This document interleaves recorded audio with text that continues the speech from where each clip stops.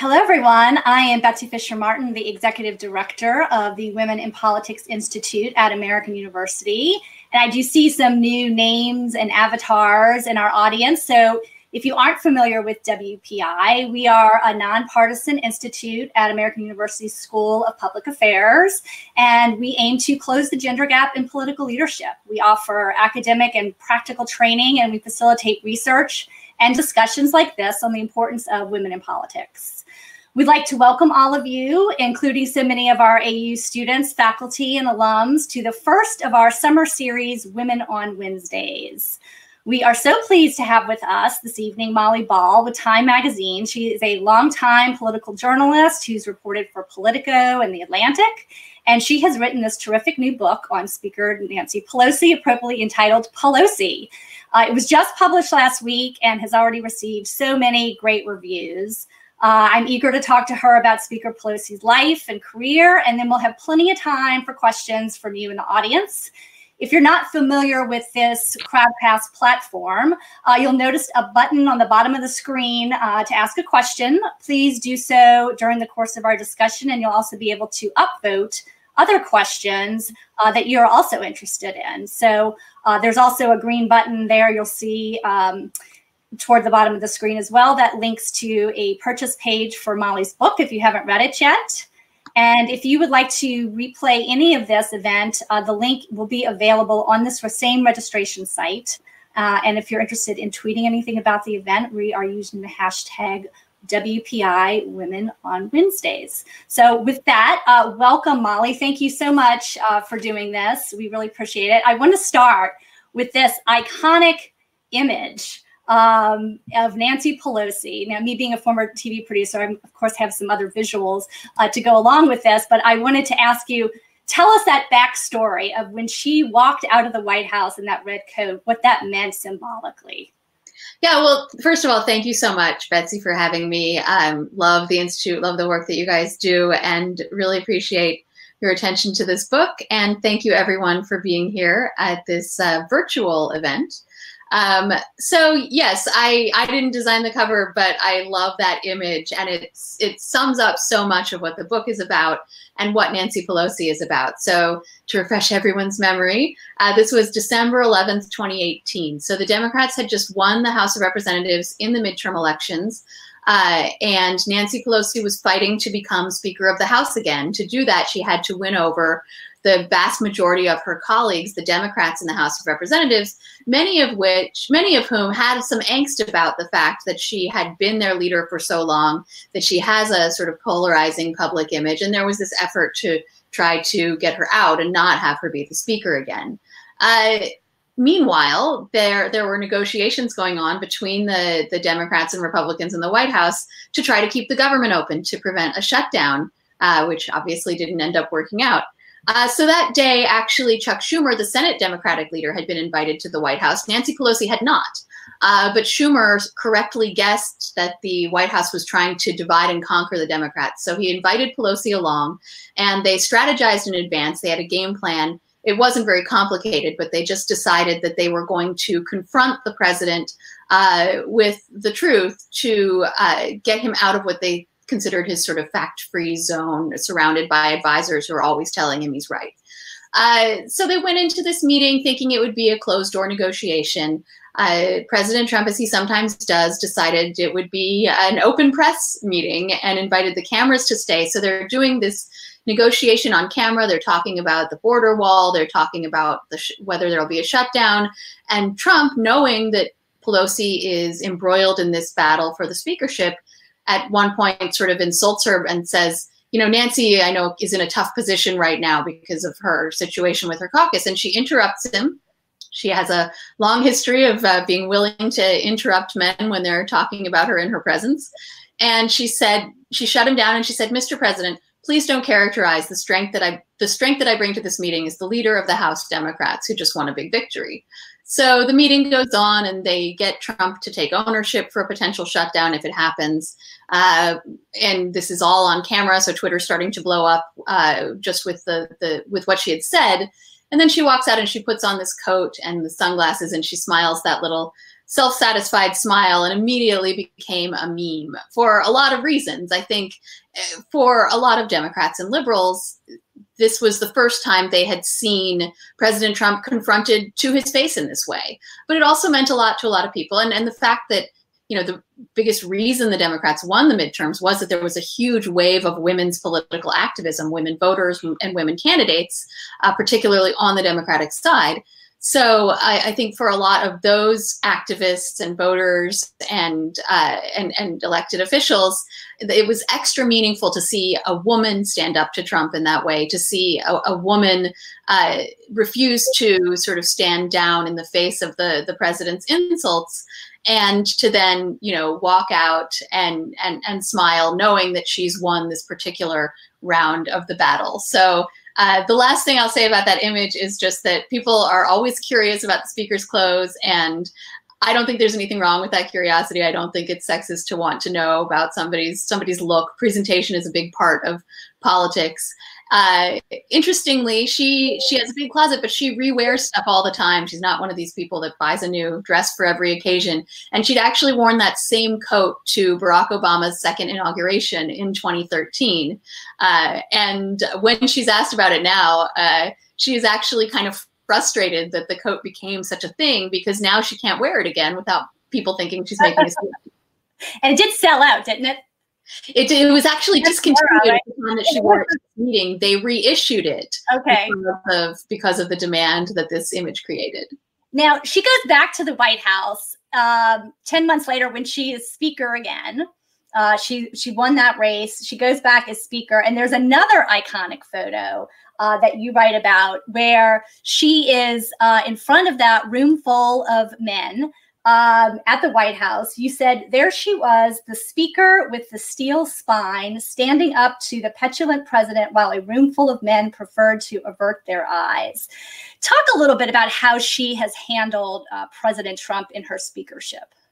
Sure. Yeah. I mean, I think it's been clear from the beginning that she has a unique way of sort of getting under his skin, and that he has a sort of grudging respect for her. He's referred frequently to her toughness, and this is a pretty inarguable characteristic that Nancy Pelosi has, whether or not you like her. She's a very tough person and a tough leader, and we know that that's a quality that the president respects in people. He doesn't quite know how to handle her, right? She doesn't back down. She doesn't sit down and take it when he, you know, shouts at her or insults her or whatever. And in this particular meeting, this was a briefing on the situation in Syria, when the American troops had just pulled out and left basically a bloodbath in their wake. And a lot of people, including Republicans, were calling this an irresponsible thing to do. And it was Nancy Pelosi standing up. And so after this meeting ended, so what happened actually is she later said she was standing up and saying to the president, "All roads with you lead to Putin." And then he insulted her and she walked out with some of the other Democrats. But it was the White House that put out this photo. Mm-hmm. And the photo was taken by a White House photographer. It never would have become public, except that Trump tweeted it to accuse her of having had a meltdown, having had like a hissy fit, basically. But it resonated very differently with large segments of the public. Again, I think especially women. This image seemed very powerful, that she again was standing up to him, you know, telling him to his face what she thought of him, pointing at him. Another just funny side note, she said in an interview years ago that she knows a lot of people think it's rude to point, but she just can't help it. She's tried, you know, a lot of politicians do this instead of pointing because it seems like less accusatory, less pointed, but she just can't help it. She just always, and she does this a lot. She's always pointing at people when she wants to make a point. So I asked her about this image, and I was interested in, you know, all these images becoming memes, I think is a symptom of not only the way Nancy Pelosi's image has changed in the past couple of years as more people sort of appreciate her qualities, but also the way that society and what we value in a woman has changed. The assertiveness, the aggressiveness that she embodies for large parts of her career was seen as, you know, people didn't like it. And now they do, because I think our culture has changed to appreciate those qualities. And when I asked her about that, I was hoping to get her to reflect on how her image has changed and how the culture has changed. And her mind didn't go there at all. She sort of laughed it off. And she said, I just can't believe the White House put this picture out.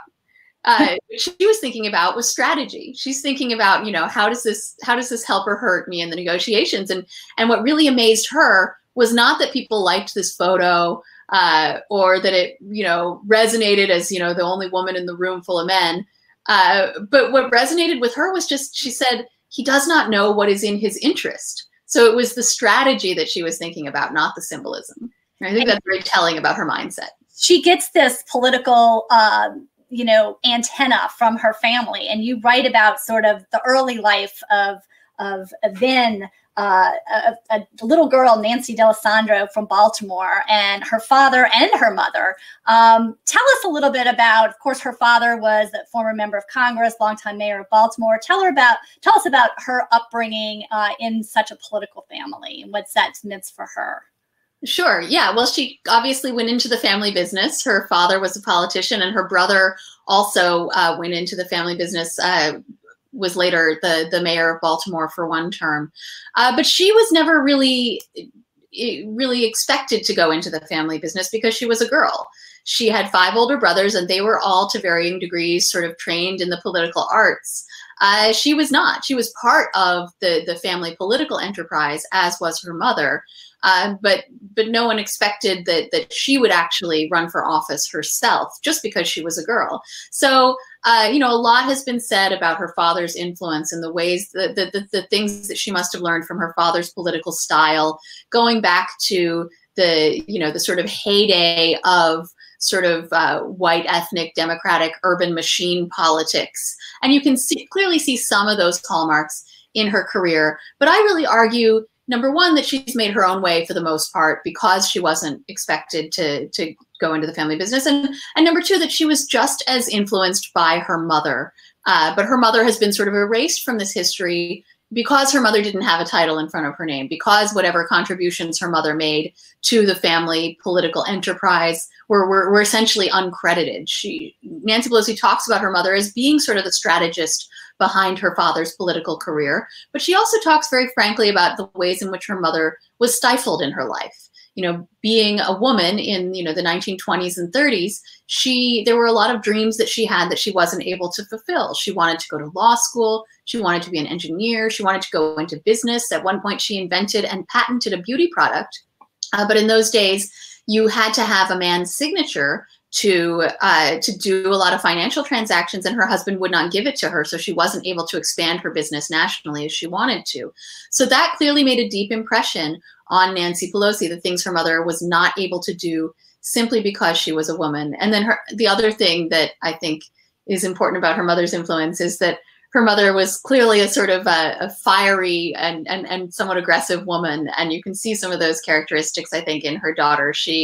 There's a story that she once punched a poll worker who was saying things she didn't like. She stood up to presidents, including LBJ and Ronald Reagan. So she also was someone with a spine of steel, I think it's safe to say. And so Nancy moves out to San Francisco with her husband. She has 5 children in the course of 6 years. Tell us about her entry into politics, which really started as a fundraiser, right? That's right. She never stopped being political in the sense that she was always active in the Democratic Party. From the time she was, having all those babies, 5 children in 6 years, she was slipping Democratic leaflets under the doors of people's houses and apartments while pushing the stroller around the neighborhood, first in New York and then in San Francisco. But her political activism was always sort of within these institutions, within the party, within the sort of establishment, you could say, not part of the sort of protest and activist movements that so many young people were a part of in the 1970s. And then starting in 1975, when she was appointed to the San Francisco Library Commission, her first official position in which she had a vote and a voice, she was primarily a volunteer, and she was a fundraiser. She became sort of legendary as a stop on the national Democratic fundraising circuit because she was so good at raising money for candidates. And eventually that led to positions in the party hierarchy. She became chair of the California Democratic Party, the largest Democratic Party in the country. She brought the 1984 Democratic Convention to San Francisco and then made a failed run for chair of the DNC. So all of that was before she ran for office. She always said she didn't want to run for office. People asked her many times over the years, and she always said she considered herself more of a strategist, a behind-the-scenes person. But in 1987, in sort of dramatic fashion, she was pulled into the game when her dear friend, Sala Burton, who was a member of Congress, who'd followed actually her husband into Congress when he died, which was the way a lot of women got to Congress in those days. Sala Burton was dying of cancer and called her friend Nancy Pelosi to her deathbed. And this sort of, it sounds too dramatic to be real, but there are witnesses to this. It did really happen. Called Nancy Pelosi to her bedside and implored her to run for the seat in Congress when and if she were to pass away. And so having promised her friend that she would do this, she then waged this, what ended up being a very hard-fought campaign against 13 other candidates in a special election in 1987. Obviously, she was successful, and that's the last competitive election she ever really had. So she comes to Congress, and she's then only one of 23 women in the House.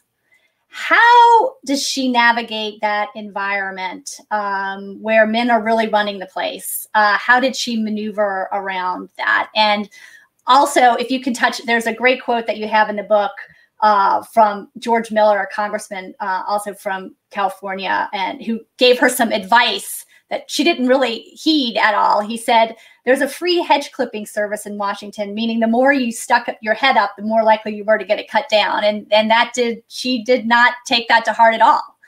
No, I think she did, actually, because what she did in the early years in Congress was she did put her head down and immerse herself in her legislative work. She immersed herself in policy. She focused her efforts not on climbing the leadership ladder, but on getting on the best committees, the Appropriations Committee, and so on, in order to do the most important. She was very vocal about her work. She was outspoken on the issue of, AIDS and that kind of thing. I mean, what I mean is she jumped in and sort of took a lead on some big issues.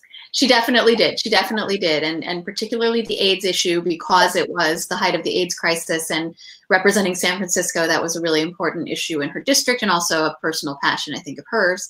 Yeah. So yes, she did become prominent on certain issues, but she wasn't the sort of, freshman who's seeking the limelight, trying to, get on TV and in the press all the time. She was very much focused on her legislative work. And as you say, there were only 23 women in the entire 435 member House of Representatives. So she realized that, she needed to make friends and make allies and find, the men who would support her and would take her seriously. I think the hardest thing for her in those early years was just to get the men to take her and the other women in the House seriously, because there were so few of them that they sort of didn't seem like they mattered to a lot of the men in charge. And so it was by doing the work, by showing that she knew her stuff, by making herself important, by being relentless on the issues that she cared about, that she was able to impress and building alliances with sort of unlikely allies, right? Particularly the more conservative Democrats in the caucus. The conservative Pennsylvania Democrat Jack Murtha became a very crucial ally of hers. And those kind of alliances kept her from being pigeonholed as just a San Francisco liberal. And then she decides to wage a very long campaign to become the Democratic whip, the #2 position. She starts in campaigning sort of behind the scenes for that post in 1990. After the 1998 midterms. The position didn't even come open until 2001. Talk about her decision to enter leadership and how that impacted her, and how she was able to really lay that groundwork for a very long time. Yeah, well, she'd been in the House, right, as you say, she'd been in the House for 10 years already. And if you think about 1998, the Democrats have been in the minority ever since the 1994 Newt Gingrich Republican Revolution. And so the position she is campaigning for, Democratic whip, would only become available if the Democrats won back the majority, which they felt like they were right on the cusp of doing, but which didn't happen for then several election cycles. So she had to keep this campaign going. But it is really interesting and funny what the sort of reception she got when she announced that she was going to seek this position in leadership. Word sort of came back to her through the House grapevine that what the men in charge were saying was, well, who said she could run? Right. And that she said that her reaction to that was, well, light my fire, why don't you? It just gave her motivation, because to her, she didn't need anybody's permission, and she shouldn't have had to ask anybody's permission. And the idea that she did was infuriating enough to just motivate her more. There was also a moment when she heard that one of the men in the leadership had said, well, if the women want a voice, why don't they just give us a list of the stuff that they want us to do and we'll get it done for them? They have to be in there and do it themselves. So she just took all this as motivation. And then the other thing was, the Democrats having been in the minority for several cycles at that point, she was very frustrated with what she saw as an outdated campaign strategy. She thought that the leadership was complacent and was not sufficiently focused on winning. So, there's a moment when she has a conversation with George Miller. She's trying to convince the leadership to bring their campaign strategy into the 21st century, and nobody's really interested. And she says to George Miller, I think these boys don't know how to win. And so she realized that it was going to be up to her and her determination to help the Democrats try to take back the House. And in fact, the position ended up coming open because of retirements, but long before the Democrats took over the House, and she became whip. In that picture there, she's holding the actual whip. The whip is the person most people know who rounds up the votes in the caucus, the number 2 position below minority leader when you're in the minority, and the number 3 position when you're in the majority. And there's a ceremonial actual whip that gets passed along from one office holder to another. So there she is when she's just become the Democratic whip in October 2001. And that was a hard-fought race that she ran against Steny Hoyer. That's right, and there's a lot of interesting connections. Yeah. Steny Hoyer, a congressman from the Baltimore area, who grew up right alongside the D'Alessandro family. He was from a more sort of working class background, whereas she was sort of political royalty, and they actually worked together in a senator's office the year that she graduated from college. She and Steny Hoyer were staffers in the office of Maryland Senator Daniel Brewster. And so they knew each other going back to 1963, but no one ever could have guessed that they would both end up in Congress and be seeking the same post in Democratic leadership in the 1990s. It was a very hard-fought battle. Hoyer seen as more of a moderate, sort of well-liked Democrat, and who most people thought was next in line for the post. She'd run for it before. So she was running against the sort of establishment order of things. And but she waged a very disciplined campaign, complete with walkie-talkies in the hallways on election day to make sure that everyone was being tracked down and coming to the caucus meeting so that they could vote for her. Which actually is what made her an effective whip in the first place, her ability to sort of count the votes. Exactly. So she becomes speaker in 2007. And you write about, and this is interesting because of your affiliation now with Time magazine, but you wrote that not a single American news magazine during the time that she was first speaker featured her on the cover. Not Time, not Newsweek, US News, any of them. And you said feminism was out of fashion and the culture wasn't ready to appreciate the complexity of a woman who was both devoted to her family and a hard-charging, ruthless pal. Quote, badass had not yet entered the American lexicon as a characteristic for women to aspire to. Why do you think that is? And tell us about sort of, how she has positioned herself as, being hard charging, but also she is a grandmother. She's a mother, and, look her up there with all the children. Yeah. So it's funny, when you study women politicians, there's often this effect that women resist to sort of soften them, right? To define them by their families and their children and their outfits and their hair and whatever else. And so, and oddly for Nancy Pelosi, it's been sort of the opposite, right? She's always been defined as this very ruthless partisan, this rigid and domineering sort of archetype. And when she has at various points tried to soften her image, to point out, look, I'm a grandmother, I was an Italian Catholic housewife before I went into politics, that side of her never really entered the public persona. Maybe because it wasn't as relevant to her legislative MO, but she is both of those things. And she is a complex character for that reason. And I do find it really interesting that whereas so many female politicians do try to sort of harden their image and make themselves seem almost more masculine, think of Hillary Clinton in 2008, running as a sort of hawkish, almost like Margaret Thatcher figure, trying to sort of impersonate a man in order to be seen as eligible for these, historically male positions.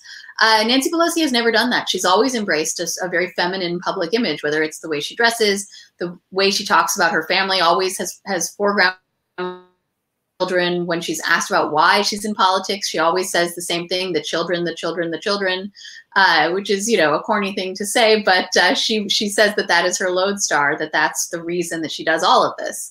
And so I find that very interesting, because there have been so few women in high political office, there aren't a lot of archetypes for how to be that. And she's very much done it her own way rather than sort of following any previous prescription. Let's talk about her kind of being the villain, if you will, to the Republican Party leading up to the midterms in 2010. She was featured in more than twice as many Republican attack ads as Obama was, sitting president. And you said Pelosi just got a rise out of people. Why was she used as an effective sort of villain in the Democratic Party by the Republicans so effectively in 2010? Well, going back to that convention in 1984, actually, the Republicans had used, San Francisco Democrat as a way to associate the entire Democratic Party with the sort of far left liberalism epitomized by San Francisco. Nancy Pelosi believes that it's essentially a homophobic slur, it's essentially a dog whistle for homophobia. Now, I think Republicans would probably say there's a lot of different political issues that are invoked by that trope.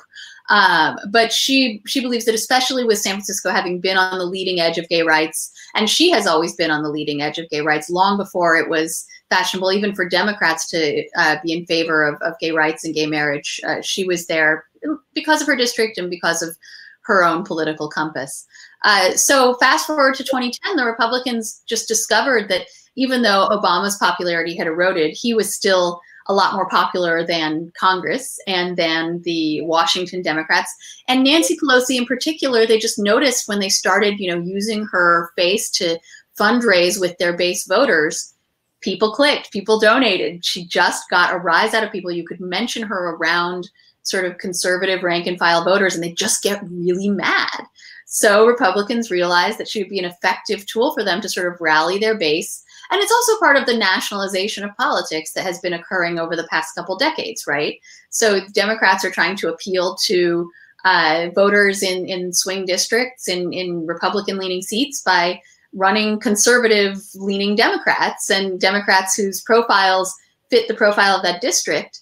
And Republicans were well within their rights to remind those voters, well, actually, a vote for this conservative Democrat is a vote to put Nancy Pelosi in charge of the House. It's a vote to make this San Francisco liberal the Speaker of the House. So for all of those reasons, they went all in on that strategy. There were a lot of factors in 2010.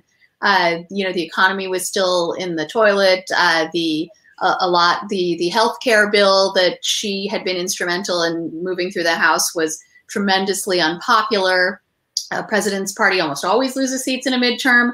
So, but it's interesting that what Republicans took away from their victory that cycle was Nancy Pelosi is an effective electoral message for us. Right. And then she actually stays as the Democratic leader, whereas frequently, if you're the Speaker of the House and your party loses, you probably step down. And she never did that. And she stayed until several cycles later, until she becomes obviously the Speaker again after the 2018 midterms. And she was criticized for her decision to actually stick it out and stay. And she finally makes the cover of Time magazine written by one Molly Ball, leading up to the 2018 midterms. And you write a lot about that in that piece. You know, the cover story there, the persistence of Nancy Pelosi. On the headline on the Jump is Nancy Pelosi doesn't care what you think of her and she isn't going anywhere. Talk about her decision during those couple of years to stay as the leader of the Democrats and her kind of comeback after the 2018 midterms. Yeah, I mean, a common theme in the life of Nancy Pelosi, the descriptions of Nancy Pelosi, is her tenaciousness, right? Yeah. Perhaps even stubbornness. She doesn't like anyone telling her what to do. And I think it actually does go back to her childhood when she felt sort of hemmed in and overprotected by her family and by all of her older brothers and her father. So she's always wanted to be in control, wanted independence, and she doesn't like anybody trying to sort of chase her out of what to do. But also, you know, I spoke to a former aide of hers whose description I've never forgotten. He said, everything Nancy Pelosi does is motivated by this mixture of obligation and confidence. You might even call it entitlement. She looks at a situation and says, well, somebody has to do it. And I'm the one who can do it best. And so when it came to running the House Democratic Caucus, she simply didn't see anyone, whether it was 2010, 2012, 2014, 2016, all these elections that the Democrats kept losing. She still didn't think there was anyone better than her to be in charge of the caucus. And obviously, the vast majority of House Democrats agreed, or she wouldn't have been able to stay in that position. At the same time, there was mounting angst in the ranks of the House caucus. There was mounting angst not just about her, but about the fact that she and her two lieutenants, Steny Hoyer and Jim Clyburn, had been the Democratic leaders for, at that point, 15 years. Mm-hmm. So if you were an up-and-coming young Democrat, like a young Nancy Pelosi once was, and you wanted to move up into leadership, you wanted to have more power in the caucus, it was all sort of frozen and you couldn't get anywhere for 15 years. So, and so that combined with her increasingly toxic public image and the hundreds of millions of dollars in attack ads, and Democrats were tired of having to go home to their districts and answer for her being their leader to constituents who, for whatever reason, found her just awful. So there was, but it was interesting to me, and what I wrote about in that piece was this was coinciding in 2018 with this incredible wave of women. With this incredible wave of women voters and women activists and women candidates. So it was sort of ironic that the angst about Nancy Pelosi's leadership, the first woman speaker, was coming to a head at the same time women were getting active in Democratic politics like never before. And so this cover, which I wrote and we published in September 2018, I think was kind of prescient, because that was sort of the point that I made in the piece. And then it was almost as if the day after the Democrats won the midterms, yes, her image changed and everybody sort of woke up and said, oh, wait a minute, maybe we shouldn't get rid of her. Maybe she's actually good at this. And because the objections to her were never about who is the best person at doing the job of running the House, who is the best person at keeping the House Democrats together, getting big, complex legislation drafted and pushed through the Congress, doing that actual legislative strategy, the actual job of the House Speaker. No one ever doubted her ability to do that. It was just about how she was viewed outside the building and how long she'd been in the job that was the source of the angst. You alluded to this a little while ago, but and you wrote a blog post about this for our Gender on the Ballot blog this morning, which was terrific, where she doesn't shy away from, she knows her worth. She says, I am a master legislator. I am a shrewd politician. She doesn't shrink away from that. Can you just reflect a little bit on her sort of confidence in that respect that she has for herself and her willingness to promote herself? Because if she doesn't do it, no one else is going to. That's right. I love that quote from her. She said, self-promotion is a terrible thing, but evidently somebody's got to do it. Right. And I think that, this is a change in researching her and, reading hundreds, maybe thousands of articles that have been written about her since the start of her career. It's really a change that I observed in her public rhetoric starting after 2016. And I think it is because she realized, she always said, she said to me and others, I don't care what they say about me. you know, what I'm focused on is being effective. If I weren't effective, I wouldn't be a target. She almost positioned herself as I'm happy to be the punching bag, you know, and take the heat for everybody else. Because she's always been focused on results. She's always been focused on that inside game, the job that she does inside the building, passing legislation.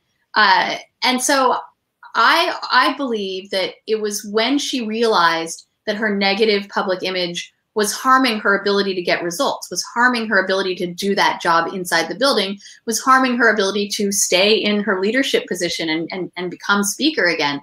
That's when she started to care more about making sure people recognized the strengths that she brought to the process, whether it was her fundraising prowess or her being a master legislator, as she put it. So you see her start talking more aggressively about what she views as her strengths, because the Democratic Party, including, you know, the Obama administration and everybody else, had sort of collectively decided that she was a liability, and nobody would speak up to defend her if she didn't do it. And that meant that it created this vicious cycle where, because all anybody ever talked about with her was the negative public image, she became associated with that image, and that made more people distance themselves from her, which made her seem more toxic in this sort of self-perpetuating loop.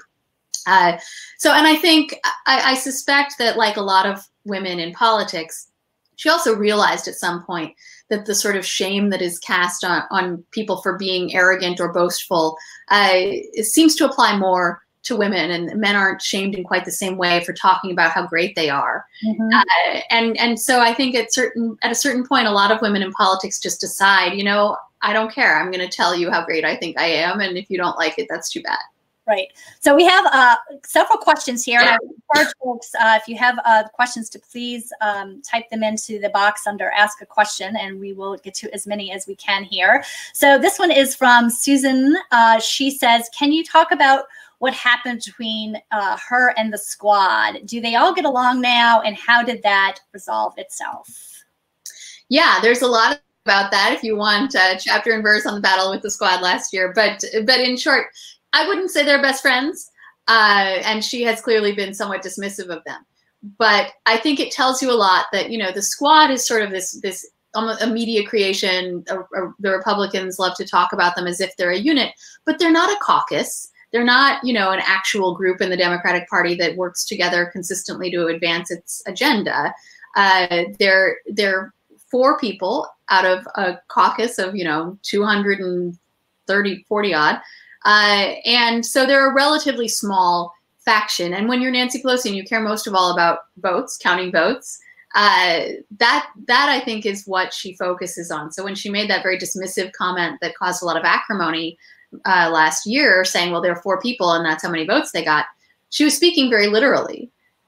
Because she believes that if you believe in, you know, a particular position, it's your job to go round up support for that, whether it's public support out in public opinion in the general population, or votes for legislation inside the building. So the fact that this bill that she had negotiated on border funding only had 4 Democratic votes against it, to her said, this isn't a widespread sentiment. This isn't, even among the House Democrats, the number of people who view this bill as insufficiently progressive based on what they thought we could get, it's a pretty small number. So she did have, you know, a fence mending meeting with AOC.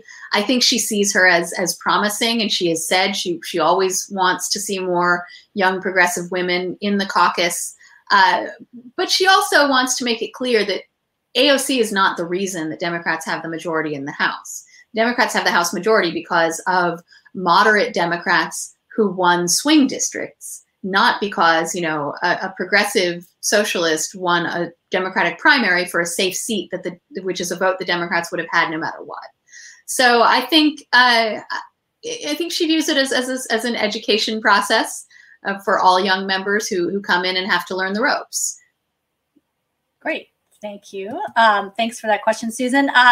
Here's a question from Lucy Getman, who is one of our WPI professors. And she says, there are a record number of women running for Congress in this election cycle, 490, according to our friends at the Center for American Women in Politics. What role does Speaker Pelosi play in cultivating the aspirations of girls and women to run for office?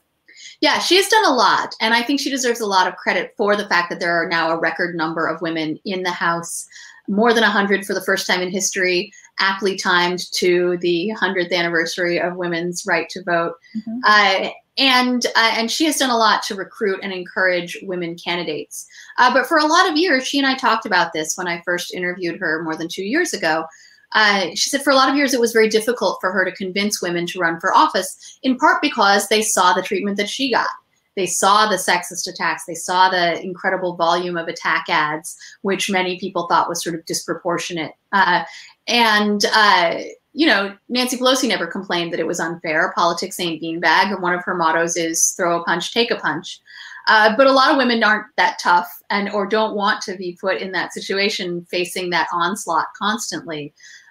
So she would always tell people, you know, it's not for the faint of heart, but she has always tried to encourage more women to run for office. And what we've seen, you know, you and a lot of other people who've studied this phenomenon have talked for years and years about the so-called pipeline problem, right? About women not seeking elected office at the lower levels. So when there's an opening at the higher levels, whether you're talking about Congress or the Senate or governor or whatever, there aren't women who have built up those qualifications.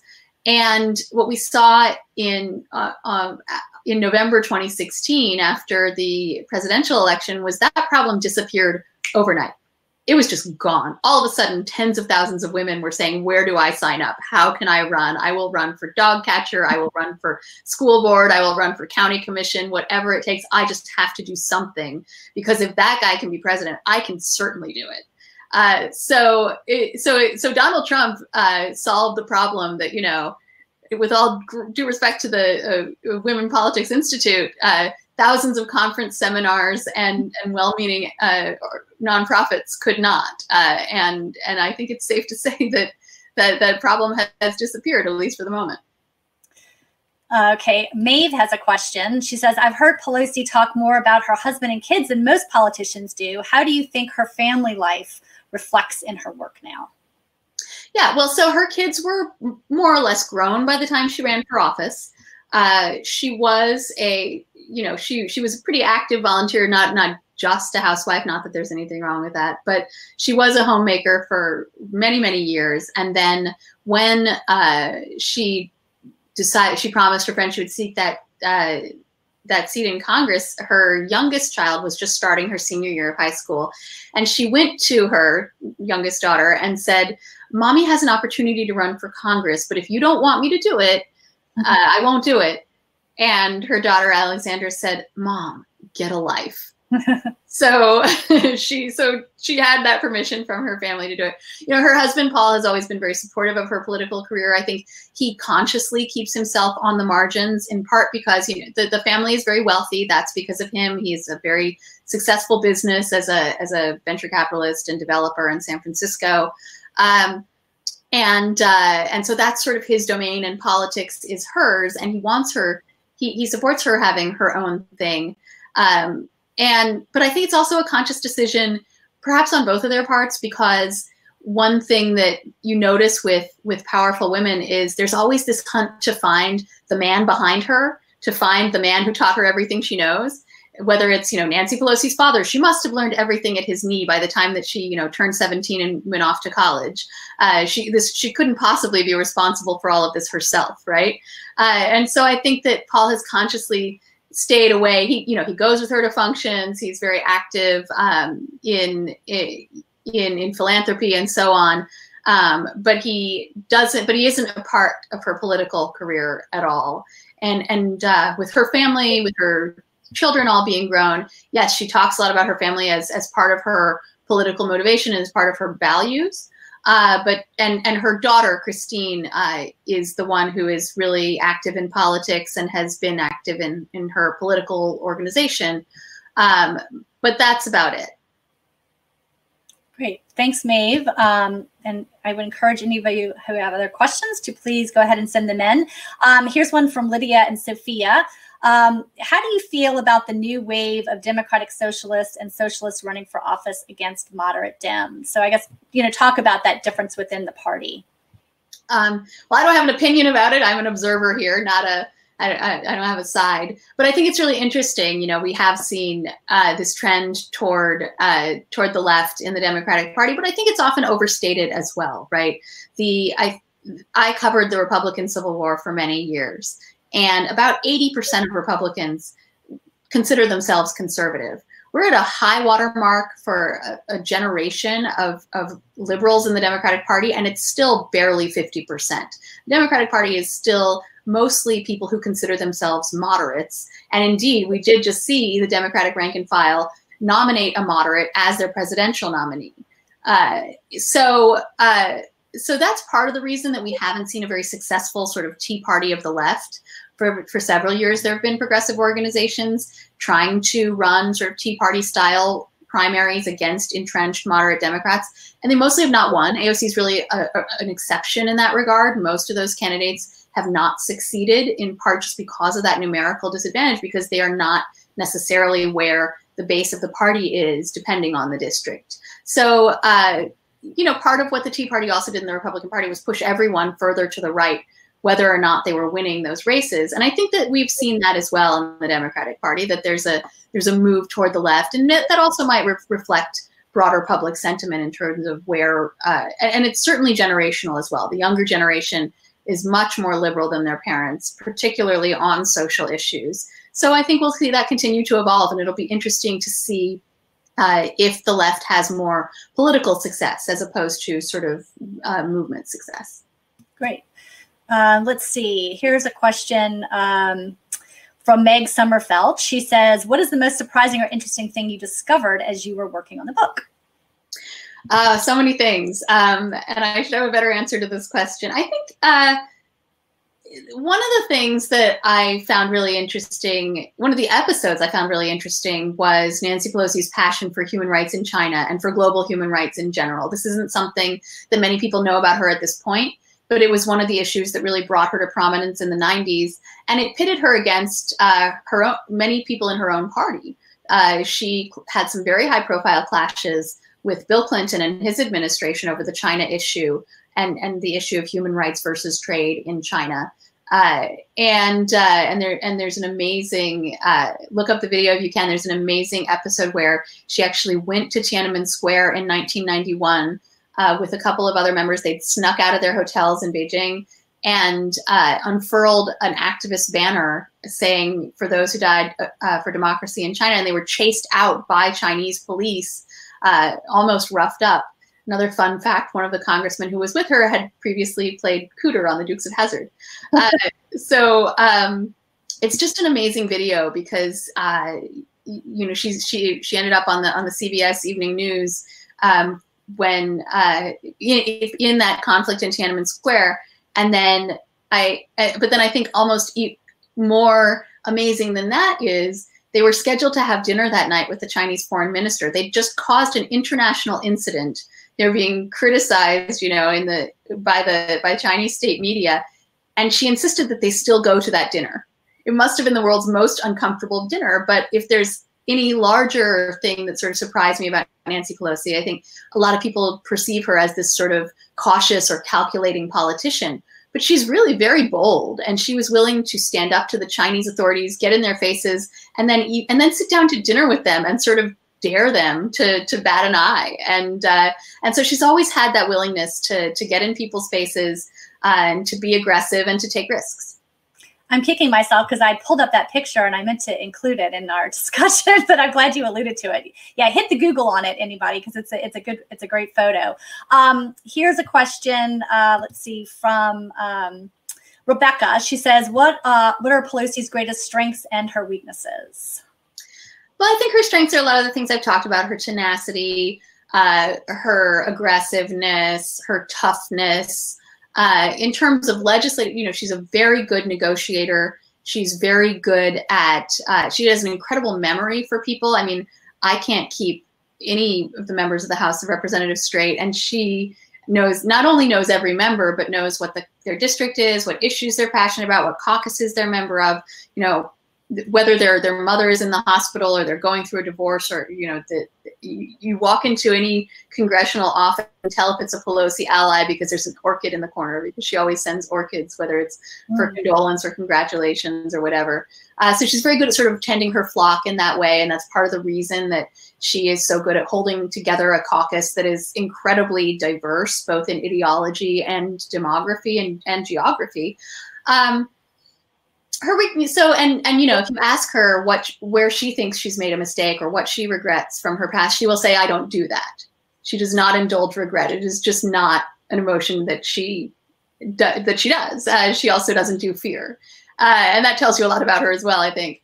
So I think a lot of people would say that, that detail-oriented nature sometimes becomes micromanagement or becomes an overly top-down, controlling type of leadership, that her tenacity does sometimes shade into stubbornness and unwillingness to let go of things that she's fixated on. And, it's funny that in the late 90s, she was accusing the Democratic power structure of not knowing how to run a modern campaign. That's a critique that a lot of people level against her now, saying, well, she's still stuck on this sort of New Deal era mindset of what the Democrats stand for and should run on, and things are a lot different now. But, she has come of age in a Congress where it was really, a lot of scholars argue, reshaped by the Newt Gingrich takeover. That's where a lot of people date the onset of a Congress that has become, increasingly gridlocked and partisan and polarized. And she's been able to navigate that. She's been able to get big legislation through, whether it's, bipartisan compromises on things like the coronavirus legislation that we're seeing now, or partisan legislation like the Affordable Care Act that she was so important to passing in 2010. She has been able to navigate that, and in a way that that I think no other speaker has. The Republican speakers who came in between her two speakerships, basically the House fell apart on their watch because they could not control their own members, and that is something that is definitely one of her strengths. Great. Let's see. Gloria is asking, does Pelosi have presidential aspirations? What kind of legislative strategies has she used to become the Speaker of the House? And did she run for local offices? Well, so some of that I have already answered. Her first run was for Congress. And I've talked a little bit about her legislative tactics. She was, from the beginning of her career, she was sort of an up-and-comer, and sometimes people would say, well, maybe she should be on the vice presidential shortlist. She always shot that down pretty promptly, and has always expressed no interest in any other opening, governor of California, Senate, anything like that. And I think because she has so definitively ruled out using the House as a stepping stone to anything else, that has made her more effective. Every politician says, I'm focused on doing this job and I don't have any higher aspirations. Most of them are lying because they do want to be more powerful and have a bigger position.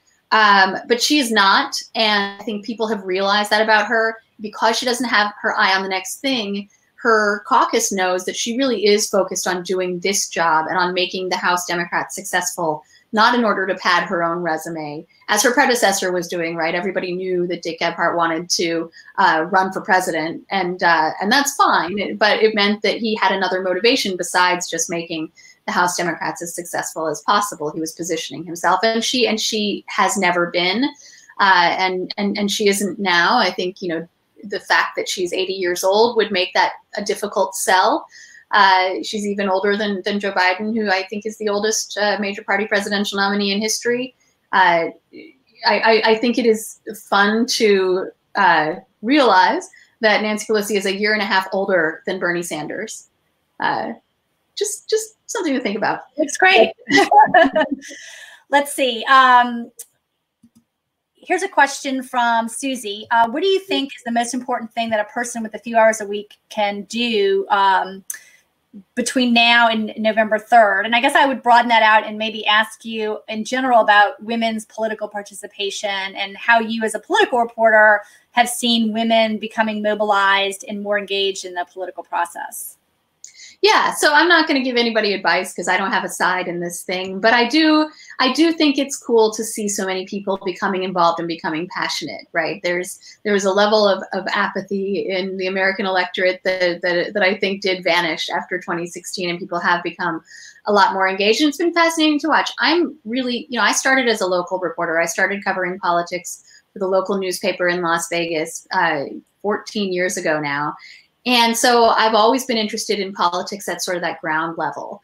Nancy Pelosi's brother, who was the mayor of Baltimore, used to called that sort of ground level politics. I love this phrase. He called it human nature in the raw. So I'm really interested in how, individuals try to use the political system to advance policies and causes that they're passionate about. And I'm glad that more and more people see that as a possibility, because I think there's a tendency to be cynical, to think like, oh, why bother? There's nothing we can do. It's all sort of frozen in place, and there's nothing that an individual human being can do about any of this. Well, there is. And whether it's the Tea Party of the past 10 years, which was also a fascinating movement that I covered, or whether it's the movement that has arisen now, it's neat to see individuals decide and then get together to do something about their political.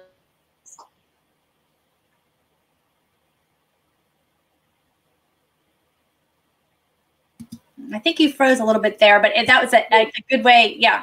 Can you hear me now? Yeah, but that's a good way to end it on, Molly, and just the importance of people becoming involved in one way or another in politics and engaging in the process. So I want to thank you for so much for doing this, and appreciate all of your insights. And it's a terrific book. I encourage everybody, if you haven't had a chance to read it, to do that. It makes for good reading at home in our PJs and sweatpants during all of this. I want to let everybody know that this is the first in our series for the summer. We are going to do a book event next week with Valerie Jarrett on her new book, and you can sign up for that. Right on this same Crowdcast page, we should have the registration information available for that. And if you missed any of our discussion with Molly a few minutes after the broadcast, again, on that same registration link, you can hit a replay and watch any part of today's discussion with Molly. So thank you, everybody, for being here. And thanks once again, Molly. We appreciate it. Thank you so much, Betsy. Bye. For a great event.